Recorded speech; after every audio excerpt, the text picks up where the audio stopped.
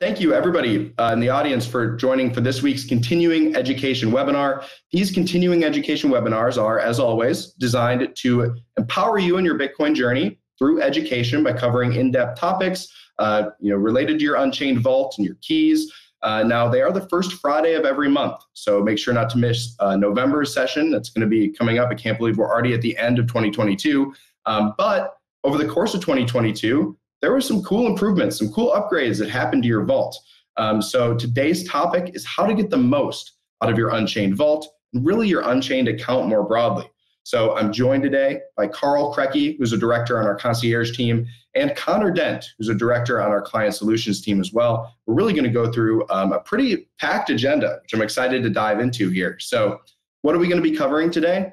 Well, Karl's going to give us a keys overview, right? Everything is built on a foundation of keys. So we want to be talking about managing your keys, where you go to see your keys, the importance of key checks. And then he's going to pass it off to me. I'm going to cover vault overview, right? Depositing to your Unchained vault, withdrawing, the new vault tools menu that might be kind of newer to you if you haven't checked out your Unchained vault page in a while. Then I'm going to hand it over to Connor, because as I'm going over the vaults, you're going to see some buttons about loans or buy Bitcoin, these additional services we offer, and Connor can really knock it out of the park covering those aspects of the Unchained platform as well. And we'll wrap up with a Q&A. So as a reminder for those viewers to the webinar, if you do have a question throughout this process, throughout the entire presentation that we give, please put your question down into the questions box in the lower right-hand side of the Livestorm webinar. That just ensures that our team has a nice place to go view the questions. Do not put questions in the chat. If you can, please make sure you allocate them over to that questions box. So with that, I'm going to hand it over to Karl to do the keys overview and tell us all about keys. Karl, what can you tell us about keys? All right. Yeah. Thank you, Tyler. Thank you, everyone, for joining.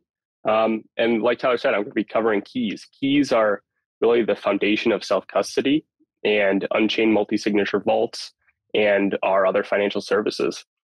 And part of holding keys is managing them effectively. We want to understand how to use keys across vaults or in multiple contexts, and then key checks, because it's part of our job is to help clients navigate holding keys securely and easily. And to do that, there are some important things we want to consider when it comes to what we call like good key hygiene. And we're going to go through a little demo here.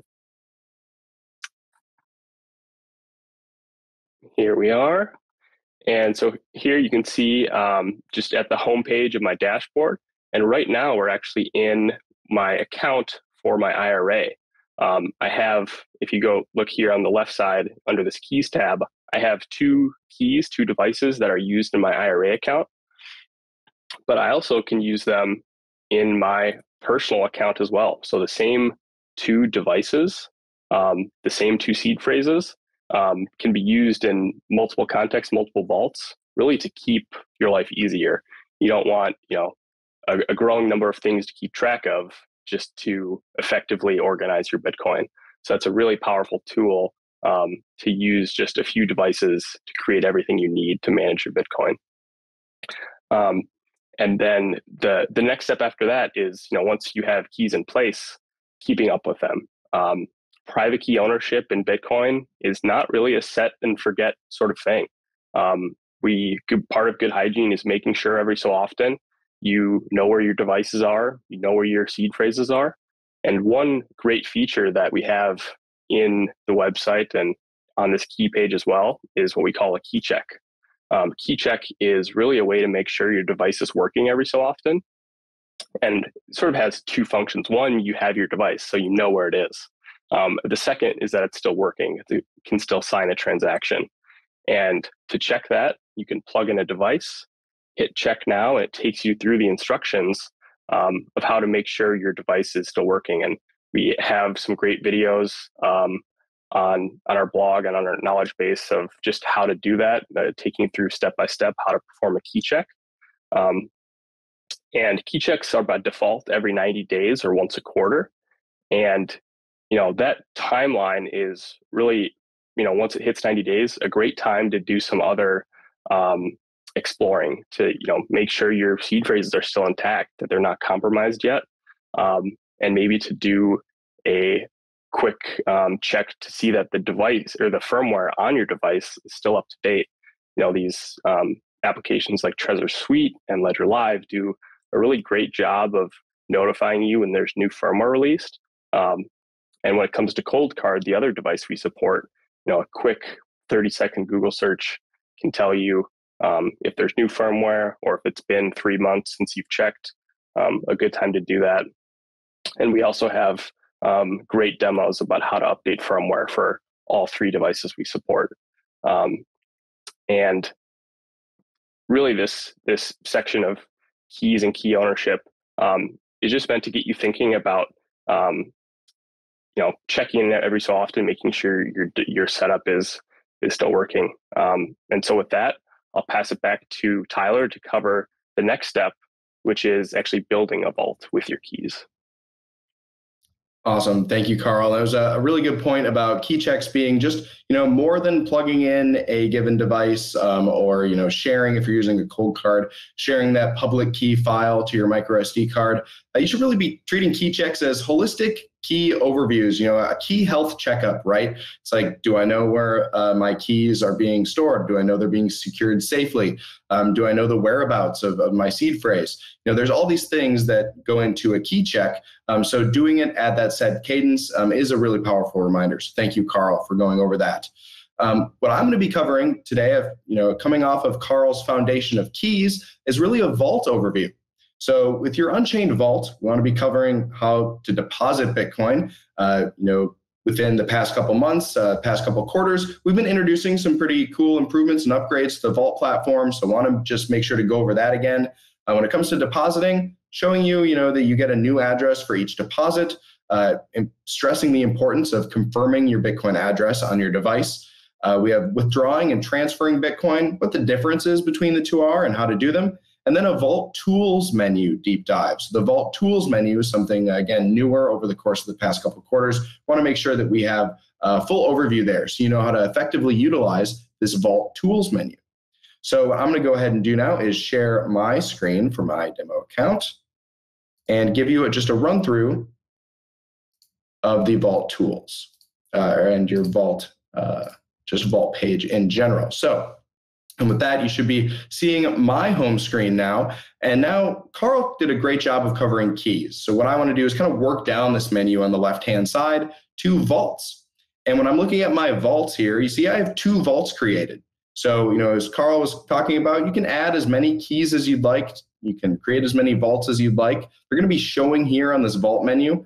Now, what I have here is I have my test vault and I have my webinar vault. So you can imagine which one I'm going to be doing a deep dive into today. It is going to be the webinar vault. So let me go ahead and click into the vault to open up my vault page.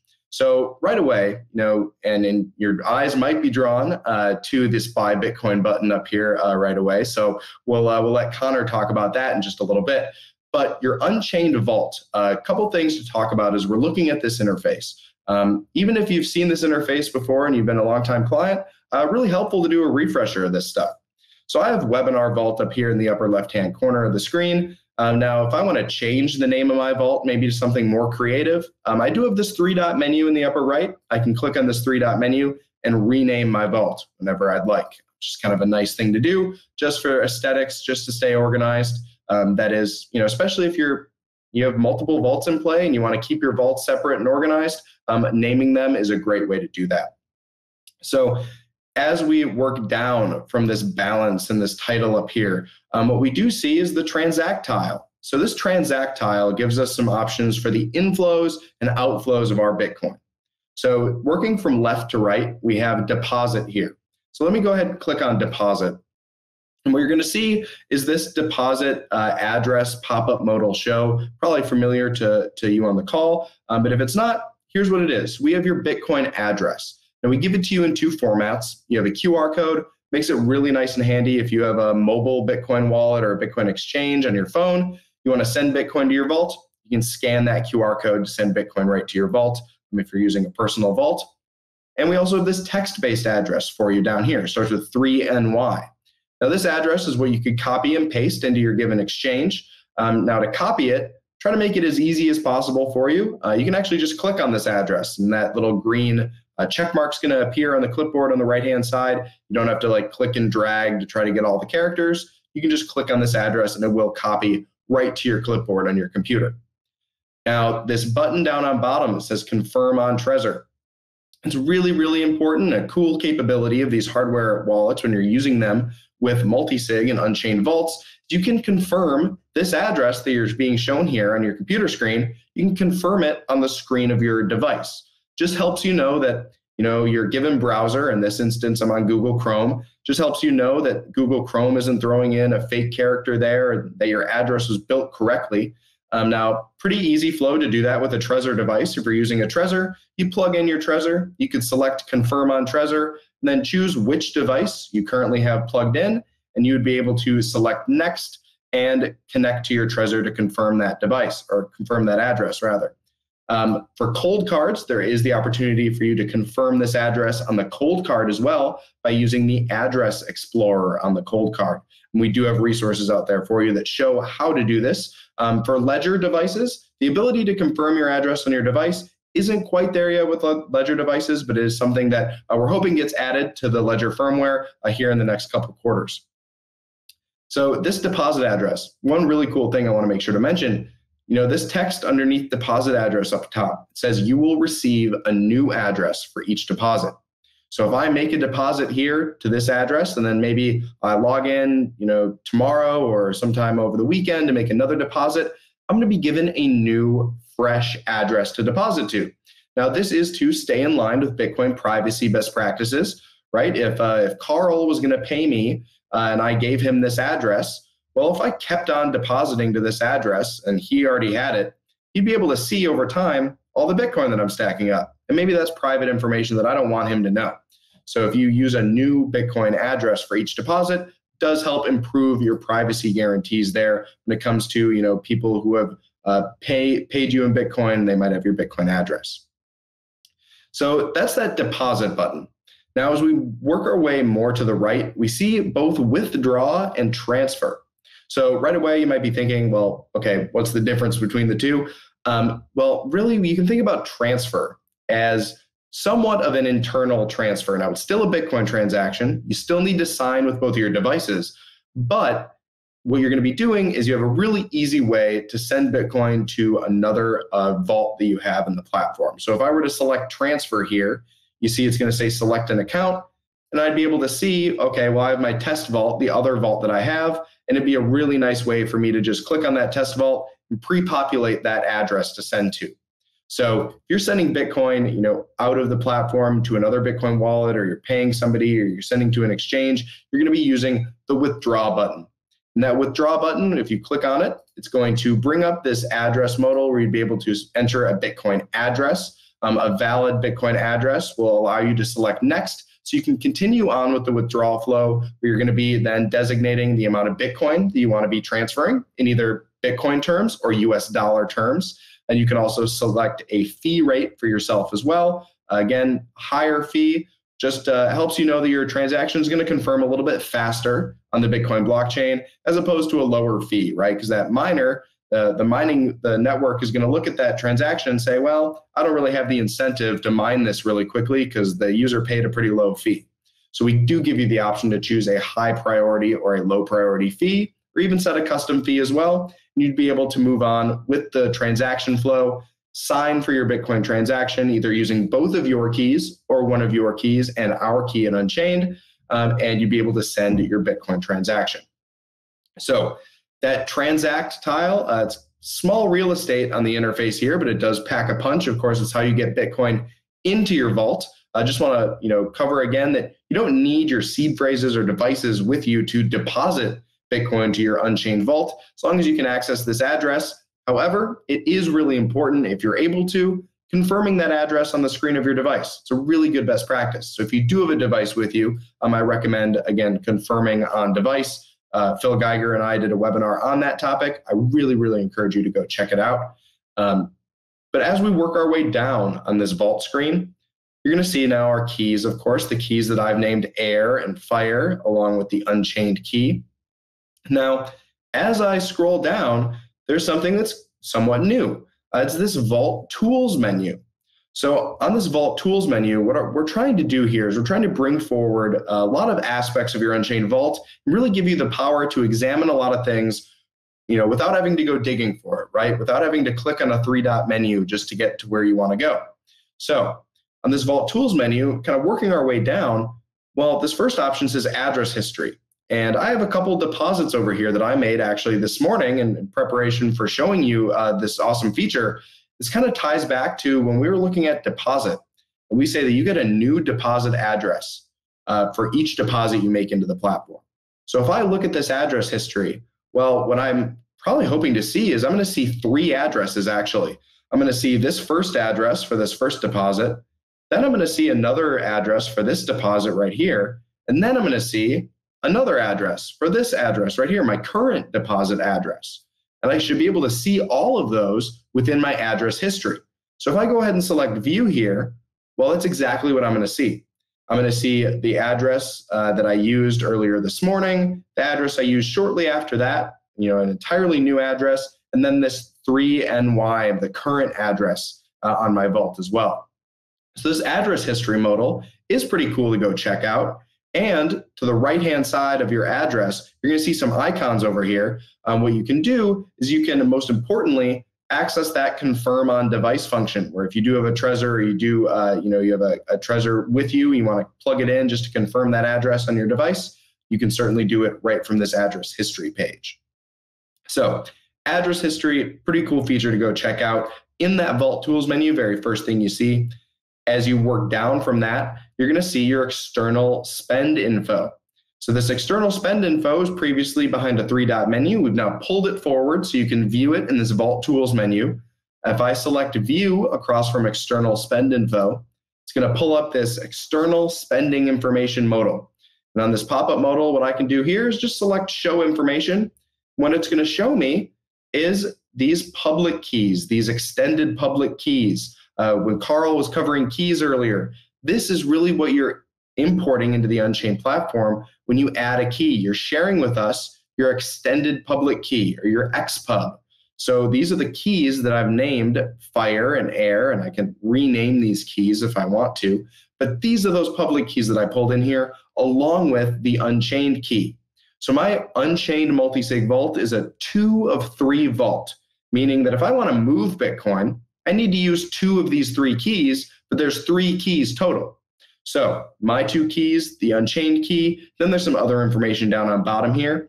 Really what all of this is and why this is important, you can think about this like the blueprints to your vault, right? It's often called the treasure map to your Unchained vault. If Unchained, something were to happen to us, we were to disappear, our website were to go down, if you have the blueprints to your vault, if you have the treasure map to your Unchained vault, you'd be able to take this information, go to another Bitcoin multi-signature coordinator, and rebuild your vault somewhere else. There's a lot of fancy terminology there, but really it's pretty powerful. We have a bunch of educational materials out there that show you how to do this. I've actually done a Caravan and Sparrow Wallet and Electrum focused webinar about a year ago with one of our senior engineers, Buck Purley. We covered this information.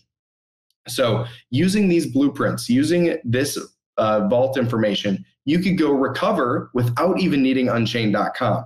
So what we do recommend is you pull up this screen in your vault, you click that external spend info button in the Vault Tools menu, and you select download over here on the right-hand side. And this just downloads, packages up all of this information into a nice backup file for you. And that file is okay to be downloaded, right? If somebody were to get a hold of this file, they could rebuild your vault and see your balances, but they can't move your Bitcoin because they don't have your keys. So because somebody could view your balances and they would have the treasure map to your Unchained vault, you do want to keep this, downloaded, but still secure. We do recommend a password manager or cloud encryption if you're using OneDrive or Dropbox, somewhere where you can keep it digital, but password protected. Awesome. Let's go ahead and close this. This option's always available for you to download in the Unchained platform just by pressing view again. As we work our way down this Vault Tools menu, if you're using a Coldcard, there's kind of an advanced step that Coldcard users need to go through to tell their Coldcard about their Unchained vault so their Coldcard can effectively sign transactions in the future. That Coldcard configuration file and the instructions on how to configure your Coldcard are available here as well. We provide nice screenshots. Of course, our support teams are always here to help with this as well. But this Coldcard configuration option is within reach. And you might be thinking, well, I have 2 Trezors, or I have a Trezor and a Ledger. This doesn't impact me. Well, if you do want to dip your toes into learning about a Coldcard and you want to add a Coldcard to your Unchained vault, having this Coldcard configuration file here is kind of nice. So this option is here for you as well. And then down on bottom, you're going to see a verification threshold. This is going to prompt you to record a verification video, just an additional security step that we offer alongside 2-factor authentication and the ability to, of course, reset your password. This verification video is something that you can record, and Connor's going to be touching on it briefly in just a little bit. But that option is now pulled forward for you too, right in this Vault Tools menu. So all of that, kind of did a lot of talking there, covered a lot of things. I encourage you to log into your Unchained Vault, go to your Vault page and scroll down to this Vault Tools menu and give it an examination for yourself. Now, one thing that's not on this Vault Tools menu that might be on some others is because, well, I created this vault, recently, right? I did these transactions today. But what you can also do for your vaults is pull monthly statements for your vault. That's going to show you the inflows and outflows of Bitcoin for your vault that you can have in PDF format that you might be taking to, another institution you might be working with that needs to see that information. That is also available for you. So real quickly, before I pass it on to Connor, I'm just going to go to my other vault, my older test vault up here, just so we can kind of see what that vault statement option looks like. This is my other vault here with just a little bit more test Bitcoin, still with my same 2 keys. So notice I'm using just 2 keys, but I have multiple vaults. If I scroll down here, my Vault Tools menu is going to show vault statements. And for my vault statements, I could select View, and I'd be able to then pull a statement for the preceding months with which my vault has been active. And that's going to download a PDF statement for you. So that option is available for you, again, for the prior months, not the current and active month. So with that, I'm going to stop my screen sharing session and hand it on over to Connor to do a deeper dive because, even right now, you might be looking at, well, we have loans over here. You have Buy Bitcoin. What's that all about? Connor, this is really your time to shine. So I'll pull the presentation forward and remove my screen share. And Connor, over to you.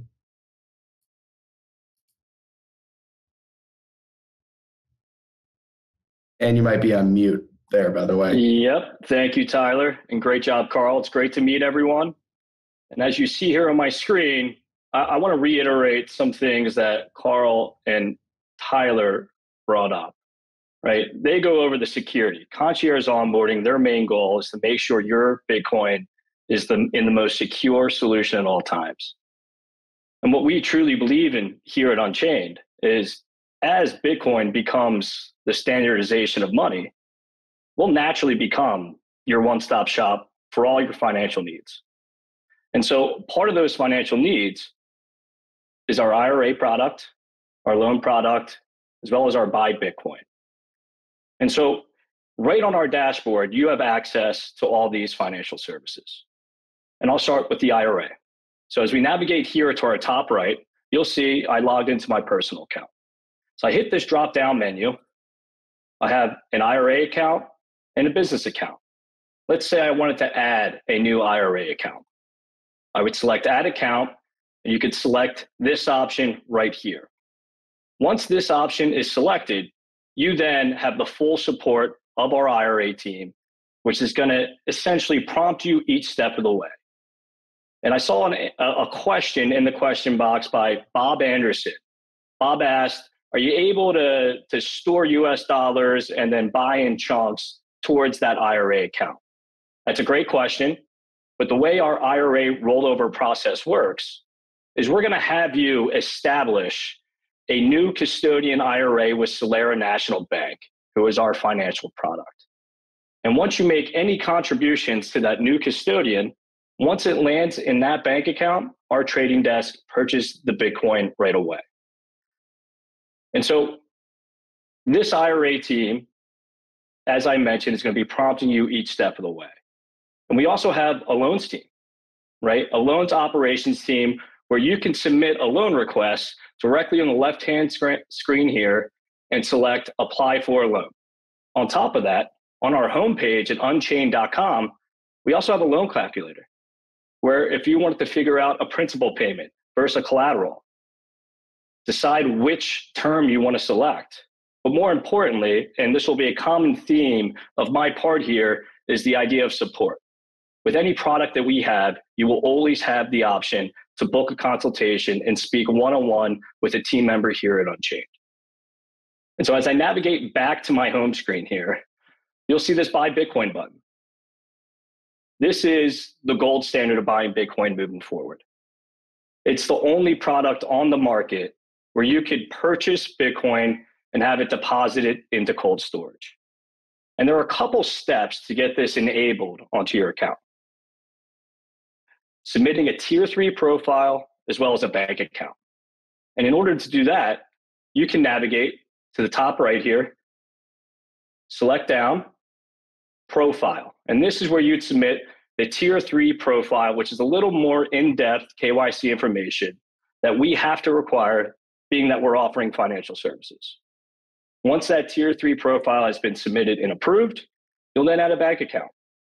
In order to do that, we'll go back into the settings, select bank account, and here is where you can link a bank account. Now, there's a couple caveats to our trading desk. Being that it's over the counter, we settle all trades through wires. So if I go back to my home screen here and I decide I want to buy Bitcoin, we'll select the Buy Bitcoin button.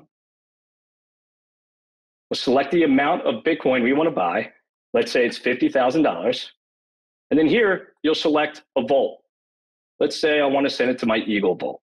We're going to preview that buy, and this is going to show the statement that we're going to send to you. Now, keep in mind, this updates every 3 to 6 seconds. On top of that, once you execute this buy, you will immediately receive a trading statement. That trading statement can also be accessed in the top right corner here under Documents, and you can get access to all your trade statements if needed for tax purposes. Something to keep in mind with our trading desk. Our team is operational during business hours, but our trading desk is open 24/7. So for instance, let's say you decide to buy Bitcoin on a Saturday night. Obviously, the traditional banking system, they're not open. And so we require wires to be sent to us within 24 hours or the next business day. As far as our trading desk goes with fees, we have a sliding scale. The more Bitcoin you purchase, the less the fee. So as you can see here, between 5K to 25K purchase, there is a 1% fee, which is 100 basis points.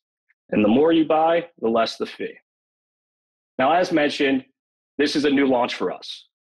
We're only active in 35 states right now, and we are working as hard as we can to get to all 50. In fact, that is our main goal for the year 2022 and the quarters to come. We also have a minimum purchase for this trading desk. There is a minimum purchase of $5,000. And for your first trade, there is a maximum purchase of $100K. Anything over $100,000, we will require a pre-wire. And so this is all accessible directly on your platform. And if there are any questions regarding anything that Tyler or Karl brought up in terms of your key security, in terms of the technicalities and how to use those keys on our platform, we also have a support team.